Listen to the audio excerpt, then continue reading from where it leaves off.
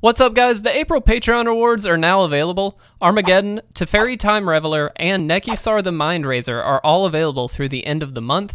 If you'd like to support our channel and pick up these sweet proxies, you can do so at patreon.com/itresolves or clicking the link in the description below.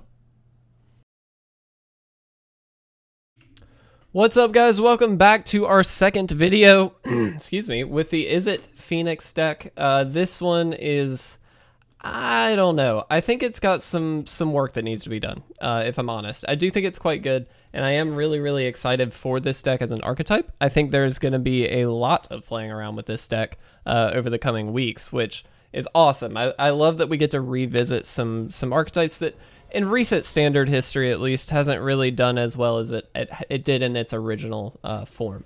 And so I'm really excited to see how this goes in the long term.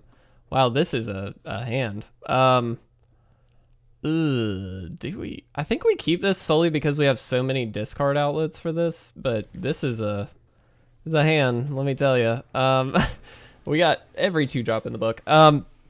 So I do like this archetype. Like I said, I think there's a lot of opportunity for this long term. Where it ends up, I don't know. I certainly think it's got a long way to go in this form. I think, especially against like an archetype like this, like we're just gonna probably lose very quickly because there's not much we can really do. Now we do have shocks and things like that occasionally deal with stuff, but generally speaking, it's not the strongest of options. I think we got a shock here. I really hate to do this, but we got to get that thing taken care of before it gets further along. And now here, like, we're missing land drop. Unfortunately, this might have been a bad keep, but I do really want to see this deck do well. And maybe it's just that this version is trying too much at once, because I am trying a lot of different cards. Ominous Seas is certainly one that could or could not make the final cut. There's options, even like the Sprite Dragon here may not be the best option. I don't know, but it certainly doesn't, it's in this matchup, for instance, it's really not doing a ton because, I mean, it's just going to either chump one of these or hit a burn spell. And unfortunately, that's just the way it goes. Here, I unfortunately think we don't block, and I believe they just took a land off top. Yeah. Yep.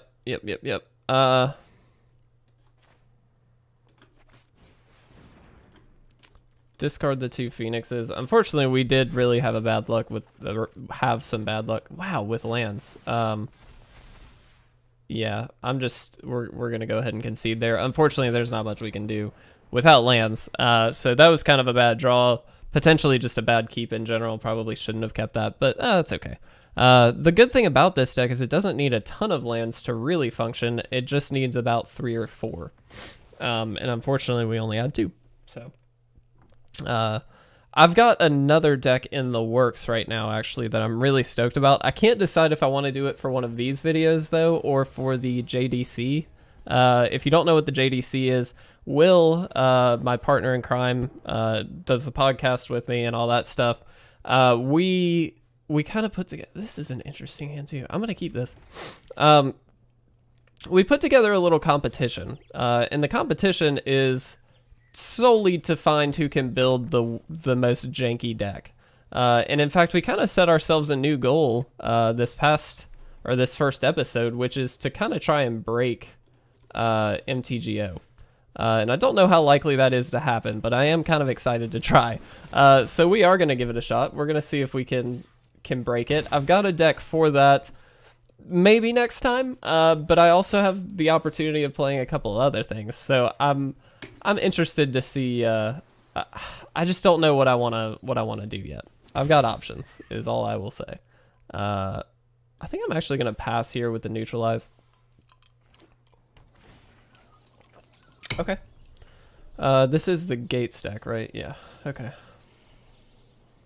This deck is pretty potent.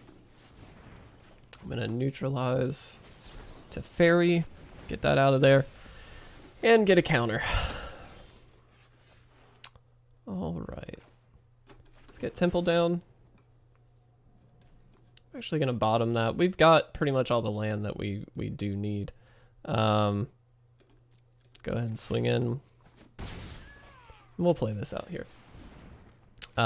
Diversification of threats. So yeah, we do have a couple of options though for that second episode, and maybe I'll just hold both of them off for the JDC competition. I don't know though. They're really fun. So okay. We just don't have. We're not getting our ways to fill the yard, unfortunately. Let's go ahead and play this out there. I'm gonna go ahead and opt here as well. If nothing else, it gets us a counter. I'm gonna put that on the bottom. We're really looking for, wow, drawing all the Phoenixes. Let's get Temple. Put that on the bottom. Do I just want to shock this? I think I kind of do. I don't think there's very many options for us to shock on, or many creatures for us to shock on their side. I might be wrong. Very easily could be. But I think we're just on the damage plan right now, so let's go for it. If we can get like a Cathartic Reunion, we do have the option of, you know, ditching some Phoenixes, hopefully being able to dig ourselves into some more stuff, and then swinging for quite a lot of damage. Unfortunately, that is not it. So I'm on the damage plan. Let's go for it. This is definitely the ominous seas here. Definitely not the plan that we need to take. I think this is the route. Cool. So we got it. That was an interesting turn. We could have very easily played the ominous seas, but I don't think that would have been the right play. That's such a long-term plan, unless you get it out very, very early and you've got a lot of those Cathartic Reunions, that kind of thing. Hey, let's really quick. Let's go open this pack. Let's see what we get. All right, what's our rare? Gem Razor. I don't even know that I've seen this card. 4/4 for 3 and a green. Reach, trample, mutate for 1 and 2 green. When it mutates, destroy target. That's pretty cool. A little bit of a tech card. I like that. Let's go ahead and jump into our last game with this Izzet Phoenix deck. And again, somebody, if you do have suggestions, please leave them in the comment section below for this list. If you've created your own list, share it with us. We'd love to actually play that. Somebody did suggest a fling in this deck, and I do believe that works in some combination with Ominous Seas and Invade the City fairly well. But I don't know if this is the right deck for it, solely because I don't think it's an insta-win in this deck. It's quite good, but I don't think it's the insta-win that we're looking for. I think we need lands, so I'm gonna bottom that. And here I am kind of on the Ominous Seas plan, I believe, so I'm going to drop that down. Solely because we have the Cathartic Reunion, by the way. We could have played the Sprite Dragon. Don't think we needed to. It looks like we're up against either Azorius Control or the Flyers deck. Oh, wow. Ominous Seas. Cool. Okay, well, we didn't get the land, but we do have options here. So, let's do this. We're going to ditch Arclight Phoenix and shock. Yeah, let's do that. I'm not expecting they're going to have a lot of creatures. Wow, seriously, we are just not drawing lands. I know we trim back, but dang. Would have expected at least one in a Cathartic Reunion. Anyway, like I said, though, this is a fun deck, but I just don't think this is the right iteration, is what I will say. Let's go ahead and get this out there. My expectation is they've got like a quench, maybe. Mystical Dispute does this exact same thing. That makes sense. Good news here, we do have a faster Ominous Seas, at least at the moment. Certainly that can change in no time.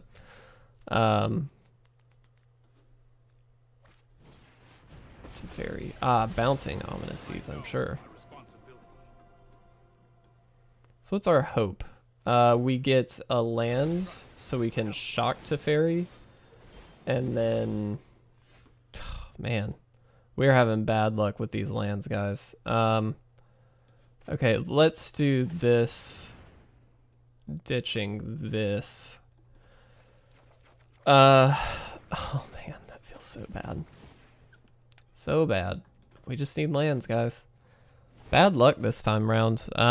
That's okay. I mean, you can't win them all. And certainly with a deck like this where we're testing a lot of things, I certainly didn't expect to win a lot. Maybe this is better in a shell like theirs, where it's a much more of a control shell. I'm going to put this out here, and then I'm going to shock to fairy.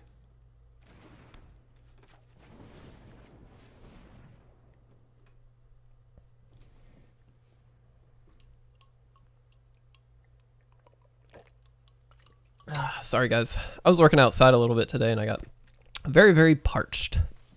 Very parched. All right. Also, I was talking about the JDC a little bit. Please go watch that first episode. It was so fun. One thing I learned in creating a Magic YouTube channel over the last few years is, wow, it's been 3 years, is that it's fun to have a YouTube channel about Magic, but you kind of lose track of being able to play Magic a little bit. And so Will and I in particular have tried to set a course for getting a little bit more back into just playing some Magic, having a little bit of fun. And that's our way of doing it. It's a great way to do it because the focus isn't really on winning. The focus is much more on just having a good time and doing some silly stuff, which we certainly do. So, man,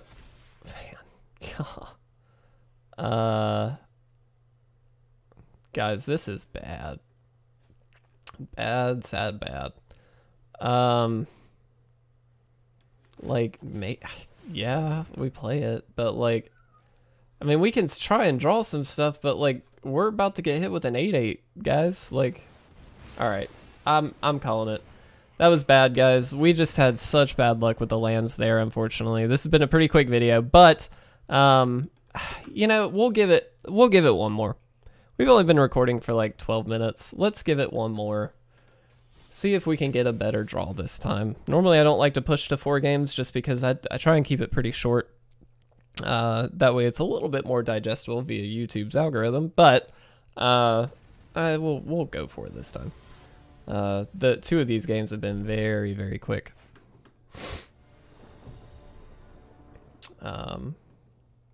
Okay. See, now this is a little land heavy, but we got the lands we need. I'm cool with that. Okay, yes, we are keeping. We're gonna see if we can do this.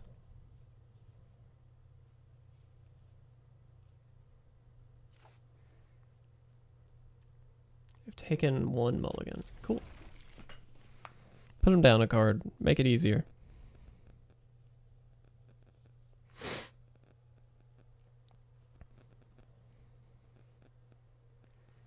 Trying to think what we do first. I think we just play the Sprite Dragon first. Sorry, Dorat. I absolutely love these like alternate art versions of these cards. They're so cute. This one in particular is very cute. A lot of them are actually just really bad at it, but always be polite, guys. They said hello. Let's say hello back.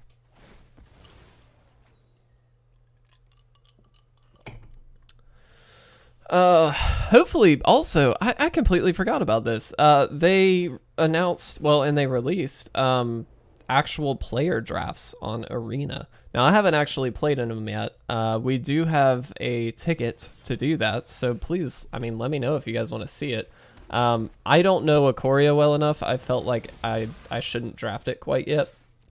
I need to do a little bit more research on the cards before I go into a draft for sure, but it is a very nice set, and I'm excited to draft it, so if you're interested in seeing that, we can certainly try it. If you guys have tried it, please let me know your thoughts. Do you like that better than the bot drafts? Because I know the bot drafts, you can kind of predict what they're going to take a lot of the time, and I know they've had to patch multiple times because they've been able to, I mean, players are able to kind of figure out, okay, well, they're going to take this, so I'll go with this, but if you do have an opinion on the player drafts, let me know. I'd be interested to maybe try and record some gameplay with that.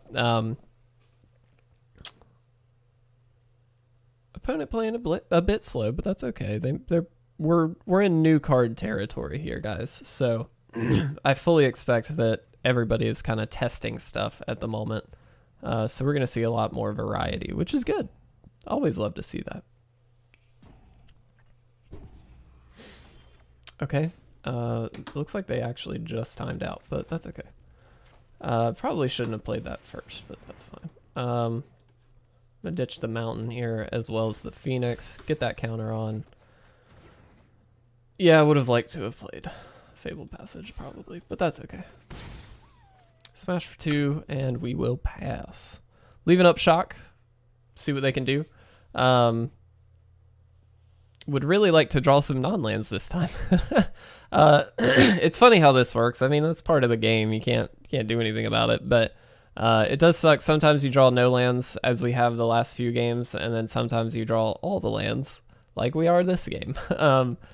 It'd be great to get a few more kind of instant sorcery style cards. Now, I guess next turn we can bring back a Phoenix, but we'd like to get more than one in the graveyard to do that.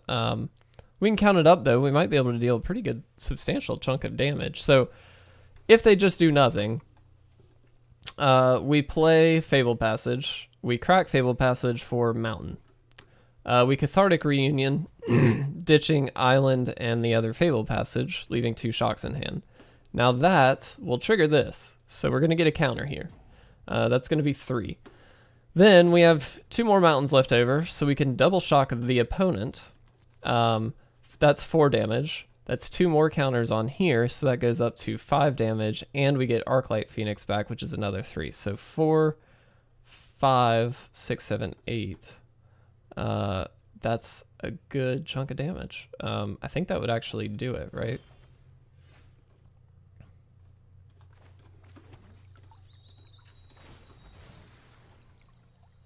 Not to mention, we don't know what we're going to draw off of the Cathartic Reunion, so there's a possibility, you know, we could do something else.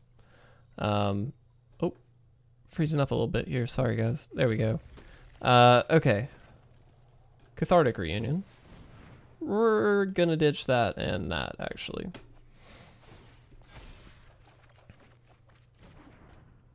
Okay. That gets, yeah, I mean, that's worth a shot, right? I'm not doing a whole lot of counting, technically. This isn't going to kill them, I don't believe, but it's going to get close.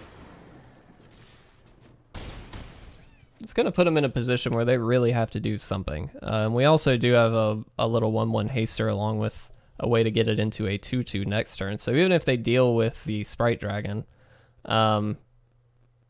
we do have a way to deal with, like, we still have a way to win with our current card setup. Now, it looks like our opponent here is just kind of timing out, which sucks. I always hate when that happens. I don't know if it's intentional or not. I don't try and assume, because that's not fair. But always hate when this happens because, one, it just kind of prolongs the game for no reason. Please don't ever do that on purpose. But also, if you actually just disconnected, then certainly I feel for you. That's not your fault. And hopefully you can get back into the game before it you know, drops you out. But not always so lucky. I understand that.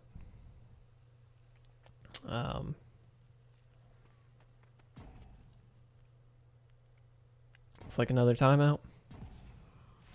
Yep. All right. So I think we were in a winning position no matter what, but definitely, certainly feel bad if they did timeout. But hey, we got another win with this deck. That was fun. I think that hand was a much better skew. Even I think you got to keep more lands than non-lands in that instance, and that obviously worked out for us. I think given some more time on the opponent's side, if they did actually just disconnect there, it may have been that, you know, they had a good hand, they could have dealt with everything, and I just don't know. But either way, this has been a really fun deck. If you're interested in the Izzet Phoenix deck, again, my list is down below. We also go over the deck in whole in the video 1 of this gameplay, so please do check that one out so I can kind of talk you through why I'm playing what I'm playing. If you have a better list, or you just have a different list that you'd like us to play on camera, I'd love to. Send us a list, send us a link. We'd be happy to do it. Really do appreciate you guys watching. Please check out our Patreon, our Instagram, as well as our website. it resolves mtg.com. We would certainly appreciate it, and any and all support is really awesome. So thank you guys very, very much. I will see you in the next gameplay video.